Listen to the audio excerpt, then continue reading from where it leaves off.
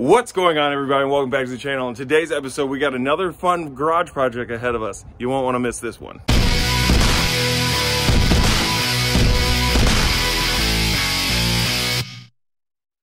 So tonight I'm going to be going over to Drew's house. We do this a couple times a month.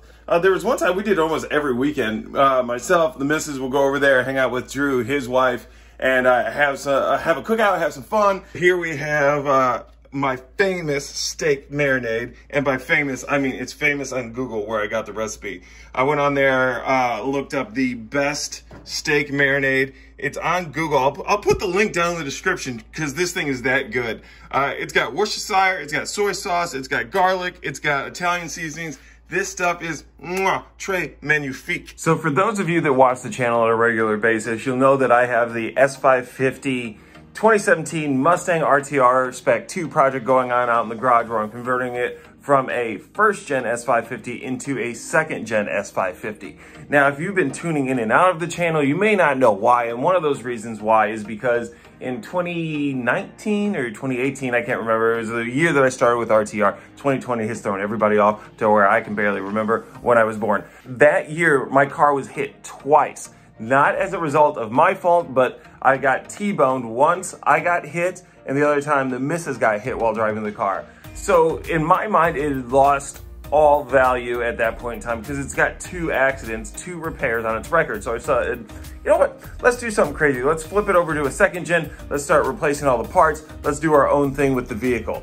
Well, I kept a lot of the original parts even after the accident. One reason is because I know a lot of people like to get the emblems and then copy them and then put them for sale. So for RTR, I was trying to protect that. And then for the second reason, I kind of wanted to keep that. It's a little bit of my car, a little bit of my memory, a little bit of my love. What got me started with RTR? Why would you throw that away? You don't throw that away. So we have some parts out in the garage that I want to put a little, almost like a memorial plaque to the original version of the car, and it's gonna just sit right behind the car when it's parked in there. I think when it's lit up and everything, it'll be pretty sweet. So we're gonna run to Lowe's real quick, pick up some parts, and we're gonna get started on that build right now.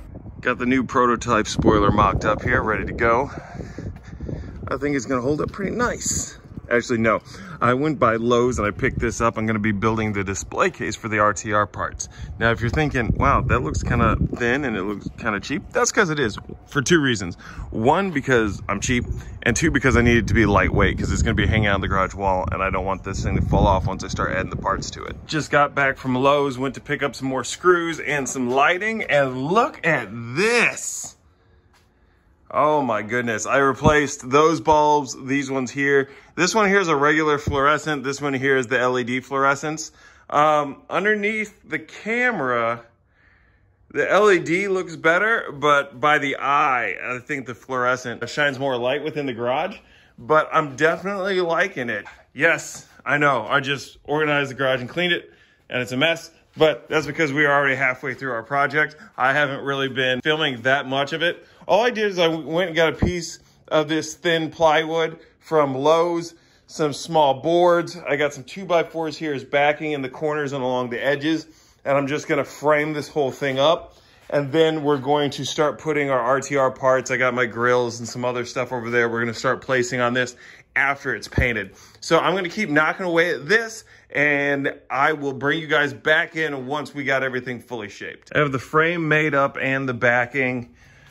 This is just kind of really quick put together, so I wouldn't say that it's a #1 quality, but it's not too bad. Paint's kind of still drying right now. I'll probably go back through at a later date and time and wrap this maybe in some type of fabric through here and maybe put like a felt down in through here. Funny enough, I had all that stuff just a few days ago when I started cleaning out this garage, and then I threw it away because I did not think I would need it. So we're gonna let this dry just a little bit more, and then we're gonna start organizing our parts over here. Just as a quick breakdown of what we have some tactical performance struts. We have the shocks back here with one of the prototype shock mounts. So those were only on, I believe, my car and a couple cars before mine, and then those were switched out. We have the lower grille from the first gen S550, the upper grille. As you can see, these are cracked, like I said, from my accident. We do have the LEDs, a section of my chin spoiler, and then we have the original F-150 LED lights for the F-150. I do have some fender flares, but I mean, there's no need to try and overdo it with this. It's just some quick mementos and stuff. I do have the original GT emblem off the back of the car, as well as this sprocket from inside. I might see if there's a way, I probably should have measured it a little bit better, to fit my original rear diffuser off of the Grabber Blue car on there. I didn't even think of that. So I might not even be putting the F-150 lights up on there. The F-150 might go on another thing. We'll see though. Well, here it is. It's not done yet. We still got a little bit to go. I don't like how you can see like the grain in the back, but maybe that's just me. We got the RTR parts down here. I was gonna put the F-150 lights on there, but then I realized that the majority of this here is Mustang, so it'd be a little weird to have F-150. So we're gonna put the grill up there, run the wiring so we can get the lights up, and then get it hanging up here on this wall. Finishing up in here, I had these old walkie-talkies from an old job, and this was the charging station. What I did was I took it apart because I was able to get the plug from the charger and run that up into here, run it back behind, and hook it up to the lights. So the lights will power on when I plug that in. It actually looks pretty neat lit up. Got the shift knob from the original car, the lower grille, part of the chin spoiler.